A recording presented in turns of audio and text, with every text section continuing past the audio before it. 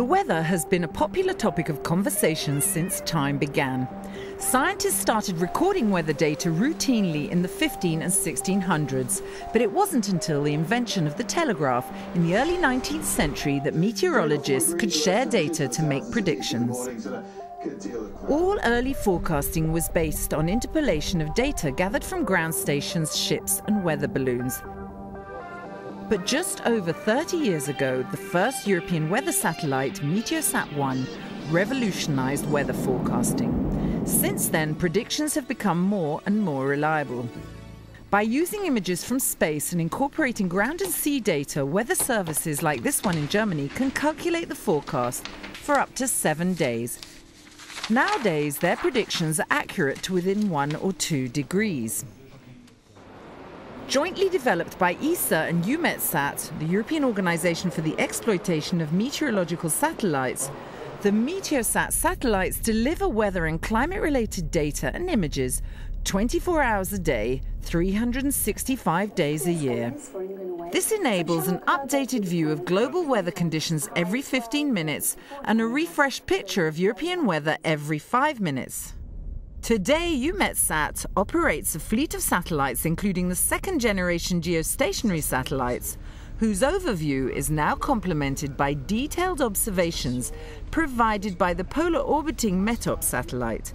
It's a constantly developing field. Obviously, our users need more. Like with television, they need higher resolution. They want to make sure we get more accurate data to them, and they want it more often. Researchers are now working on a third generation of even more accurate satellites. The technology is about to take major leaps with completely new designs in the pipeline. The current second generation is a spin-stabilized satellite. The disadvantage there is that during one rotation, the instruments look only 5% of their time to the Earth and can take measurements.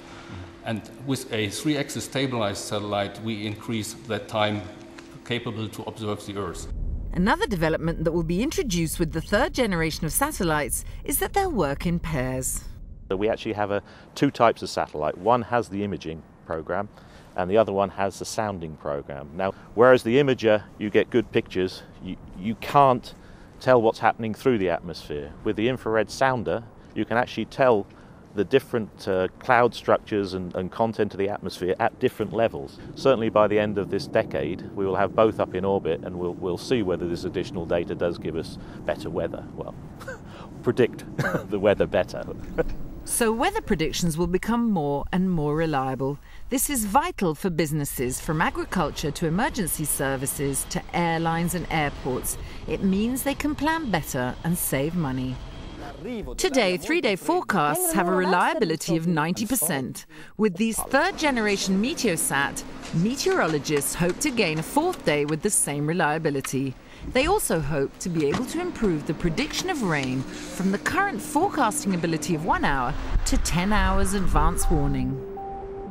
Thanks to these enhanced satellites, predicting the weather will become even more accurate in future.